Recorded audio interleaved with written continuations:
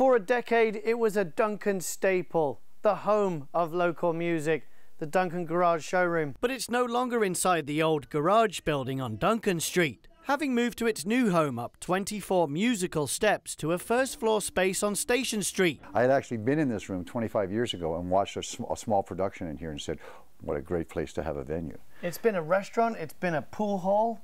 A kid's hangout. It was called the Funky Bubble for a while. Someone had a dream that used lime green and purple as the main colors in here, which when the Pad Thai took over, they kept those colors. So many a person's been in here and went, thank you for changing the color. You have a lot of artifacts, memorabilia, quirky little ornaments, but that's the magic of the showroom, isn't it?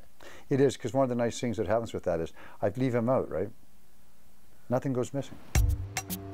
Longevity John Faulkner and his new fatefully found business partner, Tim Flanagan, are breathing new life into the showroom venture, which continues its focus on bringing quality musicians to the people of Duncan. Touring musicians, good, like the Juno winners, the Juno nominees, and those that wish they were. The previously named Duncan Garage Showroom closed on November 30th of 2013. Coincidentally, the same day that Tim's cafe, called the Layback Lounge, closed its doors in Harrison Hot Springs near Chilliwack.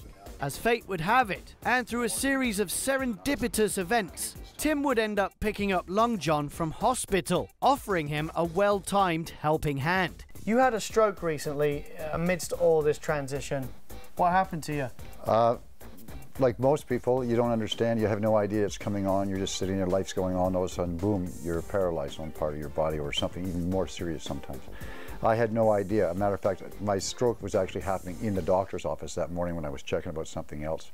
I managed to get to the hospital, started realizing the severity of it, and as a matter of fact, for 4 days, I was on a walker. They were calling me Johnny Walker. I'm just now getting, I haven't got the full feeling back in my left hand yet. It's like you just woke up all the time. But it's, I'm really quite lucky. It's only been 3.5 months, 4 months, and I've recovered amazingly well. I was walking and everything within 10 days. You've always had an appreciation for life, but has this changed you in any way? Smell the roses. Stop and smell the roses. Enjoy it. Walk a little slower. Don't get so stressed out. People say, well, it must have been a warning. I don't know what it was a warning for. The only warning is enjoy life. It can't be shortened just like that. And for a complete list of upcoming shows at the new Duncan Showroom? Well, you just go to our website, www.showroomproductions.ca.